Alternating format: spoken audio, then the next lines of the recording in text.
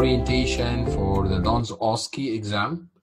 I will try to give my experience for how to prepare yourself for this exam, to know more about the DOHNS OSCE, the DOHNS Part 2, and also to get an overview about the MRCS-ENT, the DOHNS, what's the difference between them, how to prepare yourself for that. And at the final, also just give an orientation about my course for preparation for DOHNS OSCE exam. Okay, so we start with talking about the DOHNS exam. Okay, DOHNS is a diploma of otolaryngology and head and neck surgery, and it is actually two parts. Part A is a multi MCQs. Okay, and nowadays it's an online due to the COVID restrictions and all of these issues. And the part B, it's an OSCE exam, okay? Different stations, manned and non-manned stations, nearly to 30 stations or 25 stations, okay? So for part A, it is MCQ and it is on the ENT. So the questions will be starting from the anatomy, everything related to the ENT. This is for part A, and it's suppose after finishing the two parts, you will grant the DOHNS, Diploma of Otolaryngology and Head and Neck Surgery, okay? And so, for the second is an MRCS-ENT, okay? So, MRCS-ENT, there is actually some differences between it and the DOHNS. It is in the first part. The first part is supposed to be MRCS Part A, okay? It's also an MCQ question, and nowadays it's online also, but the only difference for us as an ENT, especially if we're talking about people who are practicing more than 5 or 10 years in ENT, these exams actually you'll be tested on the general surgery, okay, and a lot of basic questions of the surgery. Maybe in the exam you just found nearly 4 or 5 MCQ related to the ENT, and the remaining will be the general surgery, okay. So I think this is the only tricky things. But the part 2 will be the DOHNS OSCE, and after passing both parts, you will grant the MRCS-ENT, okay? So this is two different approach. So now we'll come to the next slide. So which pathway shall I take, the DOHNS or the MRCS-ENT? What's the difference? What's the best for me, okay? So first, both of them actually are postgraduate qualifications. Both of them will add to your CV, okay? This is definitely, okay? DOHNS will be more easier for you as an ENT because even the first part will be an MCQ question related to your specialty. You will not struggle in studying. That's my idea. For the MRCS-ENT, actually the problem may be in the first part, especially if you are practicing ENT for a long time, so you nearly forgot the issues related to the general surgery and this the colon and all of the other things related to the general surgery. So this will be the trick. But you have to ask yourself a question: why I'm taking this exam, or what is my plan actually? If you are preparing yourself to work in the UK, so both of them actually will add your CV in UK, but to be registered in the GMC, the postgraduate qualification, which will help you in the registration within GMC, then MRCS-ENT. So if you have a DOHNS, you also have to get an MRCS-ENT or PLAB to register with the GMC. But with the MRCS-ENT, you can just directly go and register to the GMC and later on to practice in the UK, okay? So actually, my opinion for you, if you are willing to work in UK, just take this shortcut direct to the MRCS-ENT, start your career in the UK, and after that, prepare yourself for the FRCS and all of these issues. Okay, now I'm talking in details about the DOHNS exam, DOHNS Part B OSCE exam. What is the syllabus of the exam, how to prepare yourself for it, what's the tricks and tips, and what is the suggested textbook to prepare yourself for this exam. First of all, and this is actually a very important point, is this exam is an entry exam. It is not an exit exam. Okay. So what I mean by this is, after this exam, you're supposed to join the ST3 training program. So you are going to start the ENT training program. Okay. So, and starting your career and take more advanced in your knowledge. So it's totally different from the FRCS exam. Okay. So why this is very important for you when you are going to prepare yourself is, first, don't waste your time in the advanced information and these more advanced textbooks, okay? Because the exam actually assess your basic knowledge. There are a lot of questions. There is a lot of questions regarding the basic anatomy and emergency, how you are going to deal with emergency. Ask about your approach. Let's just give you an example. If they bring you a question, and this is one of the non-manifestations, and bring you a photo of a malignant ulcer in the tongue and ask you a question, okay, what is your management plan?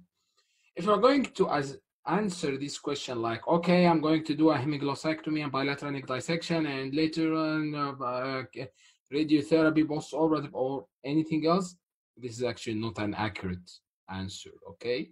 So what's the best answer for this exam is you are actually at the level of SHO, or mostly this is the senior house officer, so you're not going to do a hemiglossectomy. So the answer should be like that.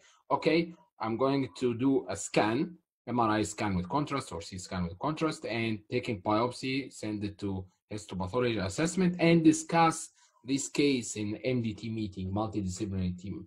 Okay, so this is the answer. Okay, and this is what, because that's why I'm again state this point, because I met in my course, I've started this course for several rounds, and I met people who already failed in this exam, and they are specialized, and actually some of them is a ENT consultant in his country, but his knowledge actually is more advanced than the exam, so his answer is not suitable to this exam, okay? And even in his preparation for the course, he invest his time in studying advanced information, textbooks, very big textbooks, and ignore the other simple topic, the anatomy, the radiology, even suture. There is a station script about the suture and asking you about what is the difference between the sutures. So this is a very important point. And for the syllabus of the exam, it's actually manned and unmanned stations, and I think most of you know this point. For the manned stations is a communication skills and clinical examination, okay?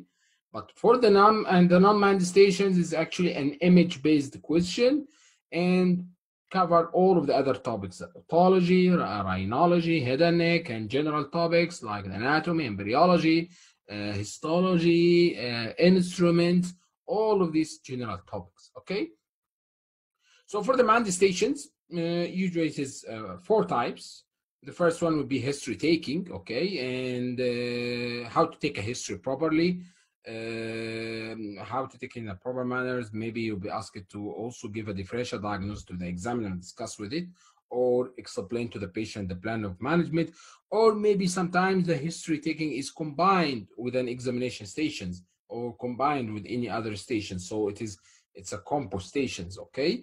Or the other stations would be breaking bad news, how you're going to deal with this sensitive case, how you are going to tell the patient something which is a really shock to him in a proper manner, and how to deal with even with the angry patients, with his emotion, okay? And the third station will be taking consent, and the last station will be also how to examine, okay? Examination. According to the recent exam regulations, and this is for the upcoming October exam, the manned stations actually, they reduce the number to 4 stations only. And for the clinical examination, there will be no ear examination. This is for the October exam. But my advice is just to prepare yourself. As general, we don't know what will be the situation next March, next exam, or later on, maybe the COVID will reduce, maybe it will not, but we hope that it reduces. So that's actually for the Mandi station. And the key point for the Mandi station is to practice and practice and practice. This is the key point, to have to pass the Mandi station. Without practice, it's nonsense at all. You will not, if you just do it by yourself, you don't have a study partner, you don't have someone to practice with him, I don't think that you will pass this Mandi station. And for the non-Mandi stations, nowadays also according to the COVID restrictions, this exam will be an online exam, okay? And for example, for the upcoming October exam, it will be in separate day, 19th of October, okay? And it will be online. And this is randomly from 20 to 23 stations, okay? It is some of them will be bringing photo and clinical scenarios, followed by short essay question, lab results and scenarios, and also short essay questions. Bring you a video, for example, for a vocal cord mobility or something, or vocal or laryngeal examination or anything, and ask you a question, or radiology, okay? And as you see, this is the most common situation. So about nearly 10 of these will be clinical photos, and 3 will be clinical scenarios. So we are talking about maximum 13 stations of 23 stations will be ENT, okay? And the other stations will be mainly a basic knowledge or general topics like anatomy, radiology, audiology, instrument, histology, and written communication skills, how to write an operative note, discharge summary, or general like sutures or medications or diathermy or laser or anything else. All of these things are actually, if you checked the website of Intercollegiate, you will find in the syllabus of DOHNS exam, all of these points are mentioned already in the syllabus. So for non-Mandi station, they bring you photo like that, hearing aid like that, or cholesteatoma, or this photo after doing a neck dissection, or an ear surgery, or as you see, the last photo for the cancer larynx, or fracture, even fracture nasal bone, and ask you how to identify the structure that you have, followed by some of short essay question, okay? What is the suggested textbooks? Okay, for this exam, this is actually my suggestion. The first row, this is a suggestion for an ENT. You don't have to study all of them. I recommend to choose one of these textbooks and start studying from it, okay? Either bullet points in ENT or Oxford Specialist, or key topics in otolaryngology and ENT secrets. But the most important 3 books is one of these 3 books, key topics or Oxford Specialist, or bullet points in ENT, okay? And for the general topics, we have this color atlas of anatomy, and the most important, actually the advantage of this point is you will have,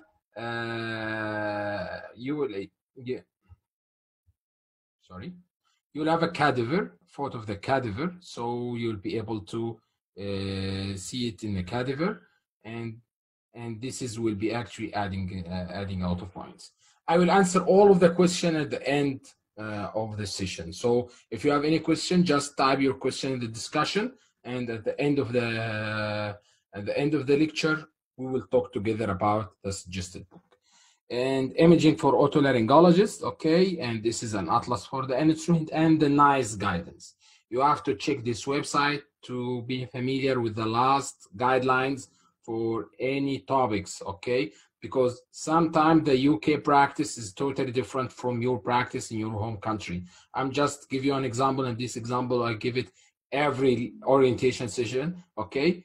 Management of otitis media diffusion, okay. So according to the NICE guidelines, you have to wait for 3 months, okay, and after that arrange for a myelongotomy with ventilation tube insertion. So there is no rule for antibiotic, there is no rule of local decongestant or steroids, all of this issue. So if the questions comes and ask you about also, for example, mention 3 lines or 2 lines of treatment for the otitis media diffusion, and you mentioned antibiotic and steroids or anything else, which is actually mentioned in other guidelines, for example, in American guidelines, and even maybe in your country, in your practice, in your homeland, you are using this medication and you get results with it. But this exam is according to the UK practice, so you have to check the NICE guidance every time. Okay, this is just a textbook, and this is totally different from OSCE textbook. Okay, so my advice for if you're going to go for the DOHNS exam, you have to prepare yourself first with 1 month to just get an overview from a textbook. Okay, build a solid knowledge. Okay, then go to the OSCE question or the OSCE books to train yourself. Okay, because usually the exam is every exam will be different. Okay, and these OSCE questions actually maybe you will find it in the exam, maybe not. So you have to get actually a broad knowledge and a wide base before you're going to the exam. If anyone has any question, as I mentioned, just write it in the chat and I'll answer at the end of the session. So how much time do I need to study and prepare myself to the OSCE exam? This is a very important question. Okay, I can say, so if you are an ENT specialist and you are practicing ENT already more than 2 years, okay, what you need is nearly 3 months, okay, and at least every day 3 hours per day, okay, so just to practice yourself. This is including preparing from the textbook and from the OSCE question, and also practice and the manifestation. So this is just roughly, so 3 months is enough, but it needs from you also to a commitment every day. And the second important is to get a study partner, because you need you have to practice every day, even for 7 minutes for yourself and 7 minutes. So we are talking about 15 minutes maximum or 20 minutes maximum, but in a daily manner. So you will get used to these manifestations and you'll feel okay with it. Okay. So for our course, DOHNS Master course is actually an intensive course. We are going to provide you a focused revision for the DOHNS OSCE exam. Okay. This course is a comprehensive, and we are covering all of the manifestation and non-manifestation. It is not only for 2 or 3 days. No, it is for 10 weeks or maybe more. So we're starting from the bottom to reaching to the top. We're dealing for the communication skills. So you'll get an exclusive change of weekly practice on communication skills with the tips and tricks for the best approach, different clinical scenarios, how to deal with a challenging situation with a reluctant patient, and also the DOHNS curriculum. Okay, will be a video library, and will be available offline from the day you're subscribed till the day of the exam. Okay, containing all of the detailed anatomy pictures, and it is an exam oriented, and we cover, actually I made these videos from all of the textbooks I have mentioned, so will save time for you. And the last thing will be DOHNS Atlas for the instruments, and also a handout for the communication skills. The plan will be on 10th week. Okay, so for this 10 week there will be a recorded sessions, and will be we will keep monitoring through Google Classroom. So every week you will get follow-up with through Google Classroom about the assignment, if there is any assignment or something. And every week we have a session from 2 to 3 hours to practice. So, and within this practice, you will start to learn and see some of weak points for yourself and for your friend, for your colleague. So with the time, within 10 weeks, I think at the end you will get used to the manifestations will not be a big deal for you. Okay, so we are covering all of the other topics, as I mentioned: otology, rhinology, head and neck, and pediatric radiology, and general topics. And this is actually the sample of the slides of the videos, as you see, where it is an image based. So I'm trying to put a lot of images, not an information. So because this is the key of the question, you have to know what is it actually to identify it, what is it. So, and finally, there will be a mock exam at the end of the course, and this will be an online mock exam based on the questions from the previous exams and the exam recalls under a real exam environment. There will be 3 online mock exams for the non-mandate station and 1 a mock exam for the mandate station, which will include 5 mandate sessions. Every session will take 7 minutes, okay? And at the end of this mock exam, you will get a report to identify your weak points and the way to improve it. So why to choose us to prepare yourself for the DOHNS exam? The commitment. You'll be followed through a WhatsApp group and Telegram groups, answer your questions every day, will be available from the day of subscription till the end, before the exam.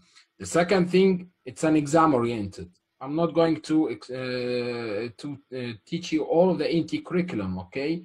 I'm just talking about exam oriented. I'm talking about the topics that usually comes in the exam, not to waste your time with the more details and more advanced information that you will not use it in your exam.